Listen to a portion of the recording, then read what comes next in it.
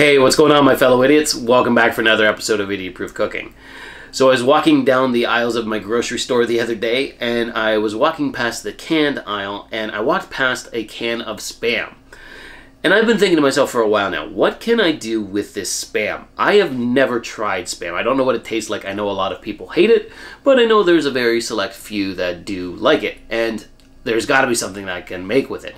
Now, I do know that some people like to make a Spam burger, wherein you can either use just the Spam itself as like the hamburger patty, or you can use it as the almost like the bacon substitute for your hamburger. So that's what I'm going to be doing today. I'm going to be making a burger with Spam on it, a Spam burger, and I'm really excited to see how it turns out. So let's get into it.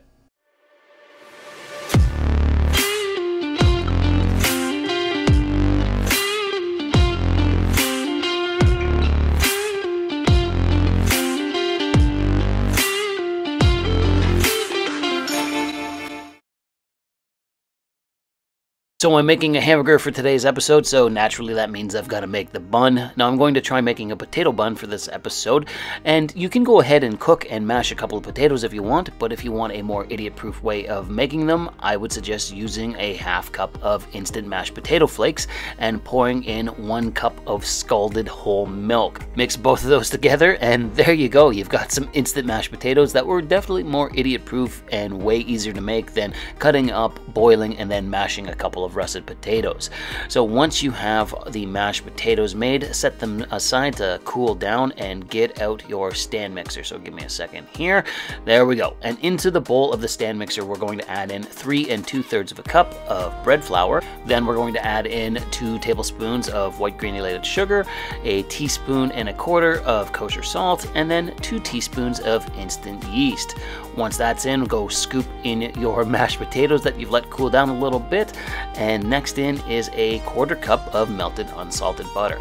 Last but not least, we're going to add in 1 cup of lukewarm water. I had mine heated to 110 degrees Fahrenheit, and then we're going to affix the dough hook on our stand mixer and mix this all together for the next 7 to 10 minutes until you get a nice, supple, and smoothly combined dough. Now, it is going to be a little bit more hydrated than some of the doughs I've made on this channel. Like, it's going to be pretty tacky, so we're just going to knead it in some flour for the next 1 to 2 minutes. Make sure to flour down your work surface. Go get your bowl with all of your dough in there, and then just scrape out the dough onto your floured work surface. And yeah, like I said, we're gonna knead this just for 1 to 2 minutes. We're looking to really develop the gluten structure and also just let it work in a little extra flour from the work surface. So after we've kneaded it, just form it into a ball in your hands. Then go get yourself a large mixing bowl, spray it down with some cooking spray, or grease it up with some olive oil. Go get your dough ball, drop it into the greased bowl, swish it around so the ball gets covered in the cooking oil, cover the bowl with some plastic wrap, and we're going to stick this in a warm, dry spot to let the dough rise for the next 1.5 to 2 hours until it doubles in size. Once it's doubled in size, for me it took about 2 hours this time, it's time to get this dough out and start working with it. So we're going to deflate it with a little punch and then just scoop it out onto your work surface, because it's time to start cutting up the dough into buns. Now, I weighed the entire dough ball and it was about 40 ounces, so I'm making 6 dough balls at about 6.5 ounces each.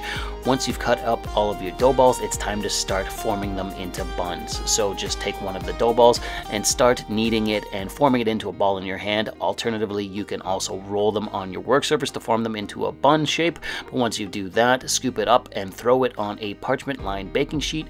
Repeat the process until you get all 6 dough balls made. Now, we're going to give these a second rise, so cover them with some plastic wrap, stick them back in the warm, dry spot for another hour to let them puff up like this. Look at these guys. All right, so preheat your oven to 350 degrees Fahrenheit, and then we're going to give these buns a egg white wash first before we bake them, and then optionally cover them in some white sesame seeds. Once you've done that, stick them in the oven at 350 degrees Fahrenheit and bake these for the next 17 to 22 minutes until they come out nice and puffy and golden and alright, excuse me here for a moment, Rose is in the way. So anyways, the buns should come out nice and golden and puffy like that. Look at how beautiful those are. They smell amazing. Now we're gonna let these cool down for the next 1 to 2 hours, and let's move on to the Spam. We got ourselves a can of Spam here. It looks very much like any can of Spam you would buy at the grocery store. So let's crack it open and see what we're dealing with here. I'm gonna give it a smell, and I gotta be honest, I'm not 100% convinced on this. Neither is Rose. All right, let's take it out of the can here.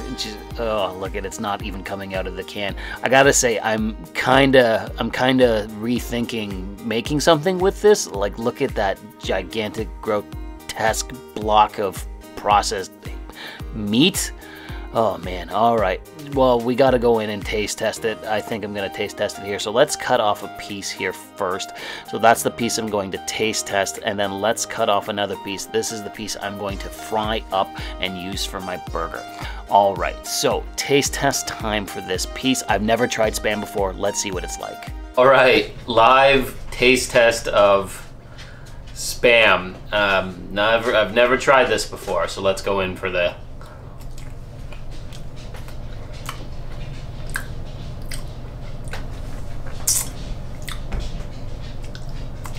I want to try. Okay, I don't hate it. Want to try that? It tastes like not quite ham, but not quite anything. This is going to be interesting on a burger, for sure. Hold on. Rose, you want to try it? Come on, hold on. I want to do it. Hurrah. I can. Good try. What do you think? Does it get the thumbs up? She just spit it out. Maybe Rose wasn't as big of a fan of the Spam as her thumbs up would have implied. But anyways, let's go on to cooking the Spam and the burgers here. So I've got a large cast iron skillet heating up on a high heat, and I've thrown some avocado oil in. So all we're going to do is cook the Spam and 2 hamburger patties on the cast iron skillet. Now I'm using 5-ounce ground chuck patties, and off to the side here I have another pan heating up with some melted butter in it because we're going to toast one of these potato buns. You only need to toast them for like 2 minutes or so. Now back to the patties for a quick second. We're just going to hit them with some kosher salt, and I'm also going to put some on the Spam, and then some freshly ground black pepper. Again, a little bit on the Spam. I don't think the salt and pepper is going to worsen the taste of the Spam. All right, we've toasted our hamburger bun, so let's set that aside. And I'm gonna bring in 2 pineapple rings from a can of pineapples because we're just going to fry these up a little bit. I think that's going to go really nicely with the Spam burger. All right, let's give our patties a flip after they've started to cook through. Let's just check that. Yeah, this one's ready for a flip as well. And then give the Spam a flip as well, because as you can see here, it's starting to fry up nicely. So all we're going to do is then top the patties with 2 pieces of American cheese each. We want it to be nice and cheesy. And then I'm also just going to bring the pineapple rings over to the cast iron pan so they get a little bit better of a cook compared to the nonstick pan. Just let these fry up until they're cooked, and then it's time to start assembling the burger. So we've got our hamburger bun. I'm going to throw just some simple mayo down on the bottom of it, spread it out. It's going to be nice and simple, not a lot of condiments. Mayo is the only condiment I'm going to be using, actually. And then I'm going to throw down both cheesy hamburger buns. Look at that. And then I'm going to throw down the 2 fried pineapple rings, and then the piece of Spam that we fried up. Look at this thing. All right, let's hope it's good. Crown the burger with the top part of the bun, and we've got ourselves a Spam and pineapple burger. Look at this thing. It is a monstrosity. It's big and it's juicy, and I'm looking forward to trying it, but I'm gonna cut it in half because there's no way that I could just bite into this whole thing. And there we go. Let's look at this. Oh, this looks pretty good. It smells pretty good too. So I think we gotta go in and taste test this right away while it's still piping hot. I am looking forward to trying this.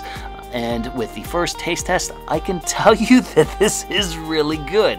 The Spam is way better when you cook it. Hold on, let me give Rose a taste test. There you go, Rosie. Back to the Spam, it is way better when you cook it. It did not really taste that great, like it was just kind of so-so uncooked. It brings on a whole new flavor when it's cooked, and you sprinkle some salt and pepper on it. The hamburger patties obviously are delicious and cheesy. The pineapple pairs really nicely with this all. It's sweet and savory and awesome. The potato bun is really nice. It was super easy to make. It's got a little bit of a different flavor, and I quite like it. I'm going to add that into my regular roster of hamburger buns.